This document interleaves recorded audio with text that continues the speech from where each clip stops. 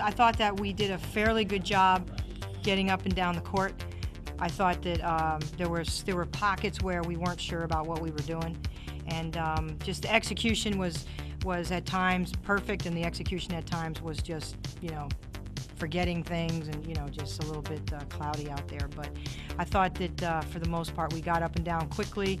Matter of fact, we had to substitute a few times because we did get tired because we were going so fast. Second half, I just let them go, and I told them we were going to only run 3 things, and that was all break stuff. So they got up and down hard, and they put themselves at the line, and they just did what they were supposed to do.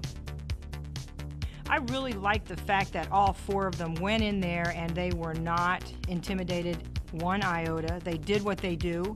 I thought that Ariana Moore showed a lot of promise at the point. Obviously, you can see she's very skilled. She shoots the 3, she gets to the basket, she knows where the ball needs to go, and she's just having to pick up the defensive end of the court. That's the part that she's got to really get better with. I thought that Whitney did a great job tonight also getting to the basket and playing some good defense and getting up and down the court. Chelsea Shine showed you that she's got a big presence in there. She's mobile, she's athletic, and you know, she just gets better and better with every day.